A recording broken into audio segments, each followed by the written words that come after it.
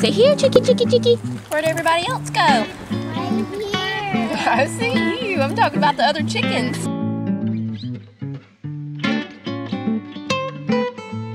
Okay, y'all, we're testing out the kettle. It's a lot bigger than I thought it was. I thought it was gonna be like, you know, about the size of my, maybe just a little bigger than the French press, but here's the French press. Oops, sorry. There's the comparison. This is great. Look how it just blends right in with the countertops. Okay, so it says when it's done, the light will turn off, and this, I think this will lift up. Okay, now we're boiling. This is quicker than the stovetop. Okay.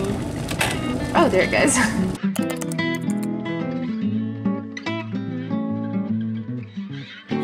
Welcome to lunchtime, everybody. We're trying something fun today. Y'all have probably seen this before. It's where you take the tortilla shell. I don't even know what they're called. It's kind of like a quesadilla, but what you do is just cut the tortilla right there. I need to go up just a little bit farther.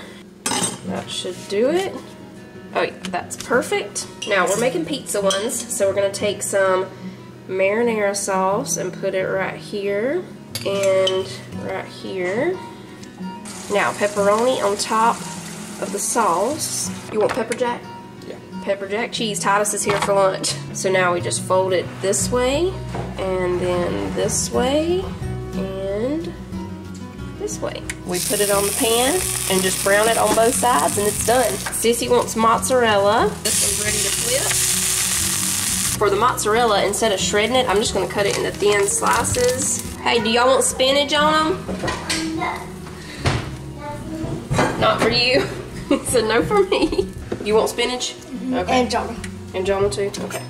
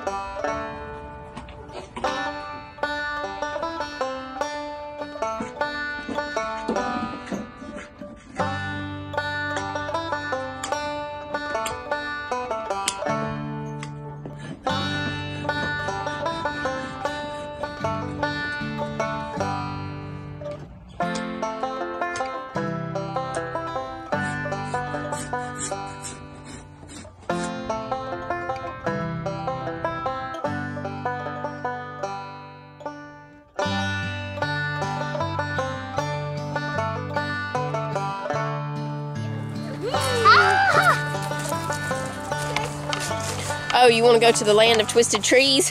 It's over here this way. This is what they call the land of twisted trees because these trees are all curvy and bent. So does anybody know what kind of trees these are? If you do, let us know. So this one starts here and it goes this way. Look at this. I see that. I'm trying to get up here. It's pretty wood too, like it would be pretty wood to make furniture out of, it looks like to me. Sure.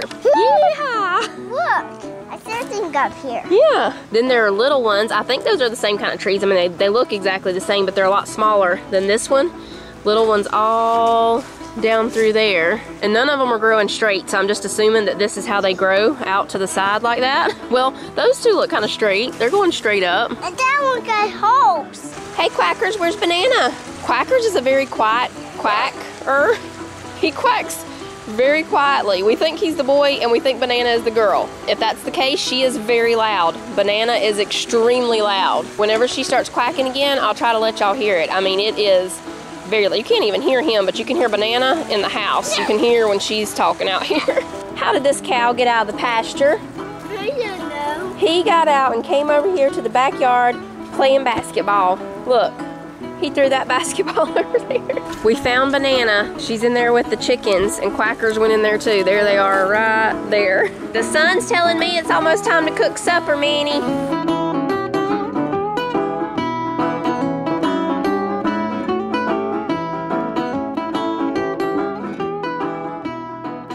Oh, that's Tyler. Y'all, I was like, where is that music coming from? It's Tyler in the garage, and that's his truck. Now we have to go back in here to get the Instant Pot, right, Manny? Can you carry the top? Sure, thanks. Okay, for supper I'm making French onion chicken in the Instant Pot. Hello. All we need is boneless chicken, whatever seasoning you want to use. I'm going to use this roasted garlic and herb, 1 can of French onion soup, and French fried onions. Now, is this a new pack? No, there's a little bit left in here. I also have some in here. You can totally add more stuff to this. I think I am gonna put some cheese. I have a little bit of Swiss cheese left, but we'll do that at the end. First, I'm just gonna slice up my chicken. I'm actually gonna slice it up into smaller pieces, like maybe even like some tenders, so that it's easier to get out of the pot. I'm gonna go ahead and turn it on to saute and put just a little bit of oil in here. Okay, we almost have all this chicken in here, and it is smelling good with that garlic and herb seasoning. It's McCormick Grill Mates. We got it from Walmart, I'm sure. Yeah, she came out. She's right there. I see her. They're out there with Ty. You always taking care of Sissy, huh? All right, so I've browned the chicken a little bit. I'm gonna put a little bit more of this garlic and herb seasoning on it. There we go. Now, we're gonna pour in, I'm gonna turn it off of saute. You're gonna get dizzy, he's spinning around behind me. We're gonna pour in this whole can of French onion soup. I'm gonna try to go around the edges here so it doesn't wash off too much of the seasoning. Now we're gonna put in the French fried onions. I'm just gonna put all the rest of this package and a little bit of these. That's it. Now we're gonna cover this and cook it on high pressure for just 8 minutes because we've already cooked the chicken some while we were browning it, and I sliced it into the tenders. All right, over here we're gonna make cream corn and some potatoes back there. For the corn, we're just gonna put in a couple of tablespoons of butter. I used all my butter that we made for, what did I use that for the other day? Was it for the cobblers? I need to make some more. Okay, so this is gonna melt down for the corn, and then we'll put in some flour. So I have 3 bags of frozen corn. I usually have the big 2-pound bag, I think it is, from Walmart, but these came from Aldi and they're smaller bags. So we're gonna use 3 of those. I'm putting in about 3 tablespoons of flour. About a cup of milk. We'll mix this all together, and when it comes to a simmer, we'll add in the corn. You can use canned corn for this. We did it one time, and to me it's not as good with canned corn, but it still works. This will start to thicken up and come to a simmer.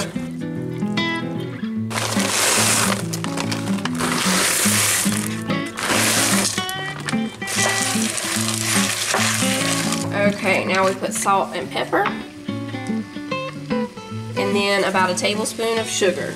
Now you do have to stay close by for this creamed corn because it will start sticking to the bottom if you're not careful. As soon as it starts melting, I can feel, not melting, but you know, I can feel that the corn is thawing. I turn it down to simmer. Okay, now I'm just gonna slice up the potatoes. They won't take very long once this starts to boil. I'm gonna cut them pretty small. Potatoes are really good this way. You put a little butter and sour cream on them. I got a really good deal on potatoes at Ingles the other day, y'all. They had a big 50-pound bag for just $17. Right now, 5-pound bags are close to $5. I got that 50-pound bag, and I'm gonna see how long it lasts us. I'm pretty sure we'll go through them before any of them start to go bad, but if they do, we'll just go ahead and make them somehow, however we want to make them, shred them for hash browns or mash them or whatever. We'll do something with them and put them in the freezer. Okay, now I'm gonna put the top on my corn, bring it to a simmer. This French onion chicken is really good, y'all. It's pretty much just like French onion pork chops, only chicken instead of pork chops.